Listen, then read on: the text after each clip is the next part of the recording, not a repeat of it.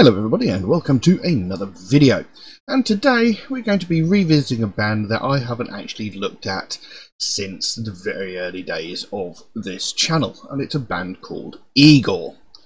Now I've covered two tracks by them before. There's a track called Igorrr or Igorrr, I'm not sure how it's pronounced, and another one called Opus Brain, I think it was. And like I said, these were back in the early days of this channel, and they were a very interesting band. You know, they mixed all sorts of musical genres from black metal to trance, techno and hip hop sort of styles of music. They covered every spectrum of the music world. So they were a very interesting and strange band, and their videos were somewhat bizarre. Now 4 days ago, I think it was, maybe more, they released a new track called Very Noise, and just by the thumbnail of the video alone it looks truly bizarre, so I thought I'm gonna have to have a look at this. So that's what we're going to be doing today. We're going to be looking at Very Noise by Igorrr. Now for the most part they don't have lyrics, and what lyrics they do have are in a made up language, so there's not really any translation for the lyrics either. And with this track there are no lyrics as far as I'm aware. I believe it's a purely instrumental piece of music. So this could be very, very interesting. This could also be quite disturbing if the thumbnail is anything to go by.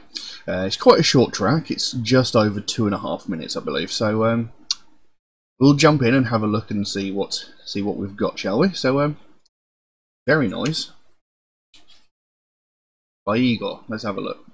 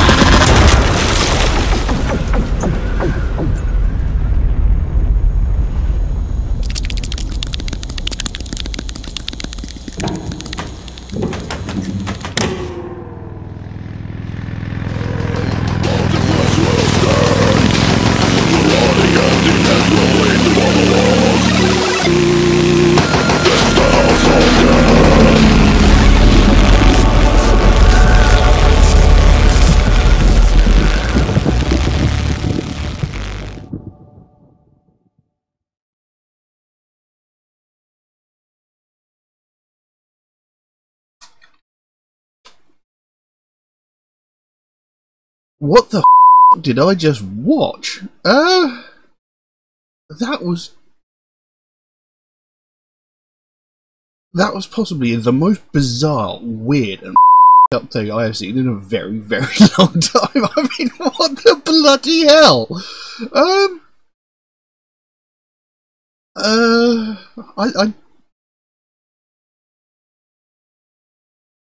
I'm not sure what to say about that. That's just so weird. I mean, musically, it was actually less of what I've heard from them before, because most of the other tracks I've heard of them before have been more on their heavier side of music, like there was just briefly at the very end there, where that guy on the motorcycle was skimming across the top of the water. You know, most of what I've heard from them before has been along that sort of line, more of the black metal sort of death metal sort of style of music. But this one was more of the dancey sort of. It actually kind of reminded me a bit of Aphex Twin.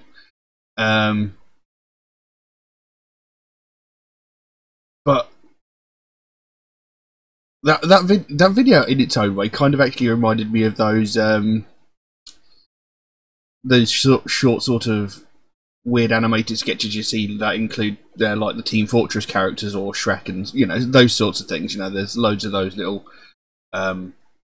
animations floating around. The video kind of reminded me of that, but on a way weirder level. I mean, what was that chunk of dancing meat stuff?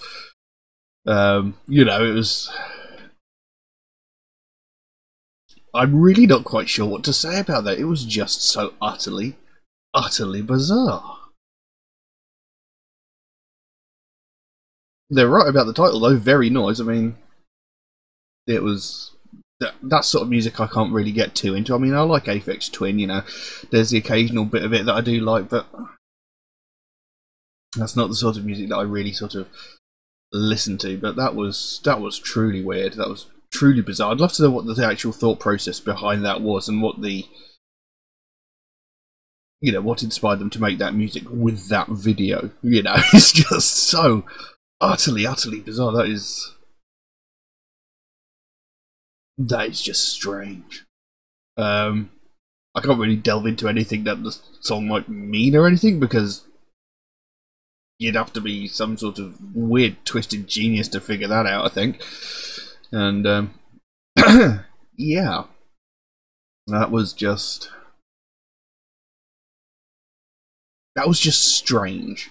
I mean, there was a guy wearing like an airplane costume, like walking funny and pelvic thrusting, and a guy opening a boxing ring to find a dancing chunk of meat floating around. There was this giant gloopy flesh monster destroying. Like I said, what the bloody hell was going on? I can't find any words. I don't know what to say about it. It was just so utterly bizarre. So I think for the sake of my sanity, I'm going to leave that where it is, because I can't really say anything much about it, other than, you know, the music reminded me of Aphex Twin, and the video reminded me of those Team Fortress weird videos that you see floating around YouTube. It was interesting, to say the least. It was quite an experience, but I'm not sure it's something I'm likely to repeat. So yeah, I'm going to leave that as it is, I think.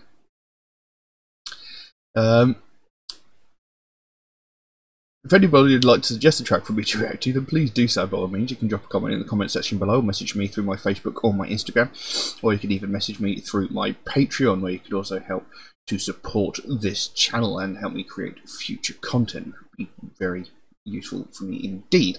There is also an option in there where you can get your suggestion jumped to the front of the queue. There are limitations to that at the moment. To be fair to people who suggest tracks through regular means like Facebook, YouTube comments, and my Instagram, because otherwise, you know, people would people could easily abuse it, and people on those platforms wouldn't be able to get their suggestions looked at. If you are suggesting a track through regular means, do know it might take me a while to get around to it, since I get suggested so many new tracks every single day that my list grows faster than I can record the videos. But I do write down every suggestion I get, so it'll get done eventually. It's just going to take me a while to get around to it.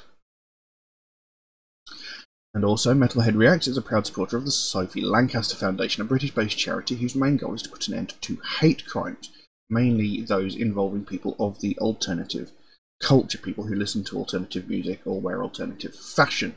And it's something that I believe in very, very strongly, something I'm very, very passionate about, because it's something that I've had experience in my life.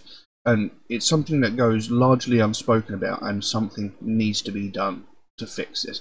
Because every day around the world, people are getting violently attacked, brutally attacked, just because of their taste in music. And, you know, these people are getting really, really injured. You know, people are getting hospitalised, people are having bones broken, some are even getting like invasive injuries, like being wounded with weapons of varying kinds. And no one ever talks about the fact that this is happening. And that needs to change. You know, every day we hear about all these other hate crimes like sexism, racism, homophobia, transphobia, etc. And, you know, we hear every point of the spectrum of this, from the most heinous, violent crimes that can lead to someone's death to the smallest and simplest of these crimes, which can be just someone shouting a racist slur at someone, or calling the police because someone they don't like is having a picnic in a public area. You know, we hear every aspect of these crimes, but we hear nothing about the fact that people of the alternative community are getting violently attacked every single day. And the last time there was any widespread media coverage of this was 12 years ago, when Sophie Lancaster and her boyfriend Rob Maltby were violently attacked by a group of 5 or 6 people, and they were so severely beaten that they both ended up in comas. You know, they were punched, they were kicked, they had their heads stamped on, purely because of their taste in music. Just because they listened to alternative music, just because they were wearing alternative fashion. You know, and Rob Maltby, he thankfully survived. He came out of a coma after about a week or so, I can't remember exactly how long. But Sophie Lancaster was in a coma for 13 days before she succumbed to her injuries and died. This young woman, she was about 20 at the time, was murdered because of her taste in music. And that's unacceptable. You know, why would you kill someone because they like different music to you? You don't attack someone because they like different movies or TV shows. Why is music a trigger point? It makes no sense. But all this happened 12 years ago, and we've not really heard anything about something similar happening since. But I can guarantee you, in those 12 years, hundreds, maybe even thousands of people in the alternative community have been attacked violently in a similar fashion, and it's never being spoken about because it's not ended in tragedy. It shouldn't take the death of someone for this to be spoken about, for something to be done about it. And with this not getting spoken about, with this not being brought forward and, you know, brought to the public's attention, the people who are perpetrating these crimes are getting away with it. They're essentially committing these crimes and getting away with it, and that needs to change. You know, we can't allow people to go around thinking they can violently attack people of the alternative community without there being consequences, without there being ramifications for their action. You know, they've got to be punished accordingly. But because no one's talking about this, nothing's getting done, and that needs to change. And this is what the Sophie Lancaster Foundation is all about. They want to bring more attention to the fact this is happening. They want more people to talk about it. We can't allow what happened to Sophie Lancaster and Rob Maltby happen again. It should never have happened in the first place. You know, and Sophie Lancaster wants to make sure that that happens. They don't want to see another family go through what they went through when they had to watch their daughter die over the course of 13 days. You know, so I think it's something very important, and we need to start talking about it. So if you would like to find out more about the Sophie Lancaster Foundation, there is a link to their website in the description below. You can go over there, find out what they're working on at the moment, find out what their goal is, because they can explain it so much better than I can. And if you can help them out in any way, you know, obviously don't feel obligated to do so, but if you can help in any way, you know, even if it's a small donation through their website or something like one of these Sophie wristbands, if you can help in any small way, the smallest amount can make the biggest difference. And the sooner we get more people talking about this, the sooner we can help to stamp out prejudice, hatred, and intolerance everywhere. But I'm going to leave that as it is for the time being. Thank you all very, very much for watching, and I'll see you again soon. Bye bye.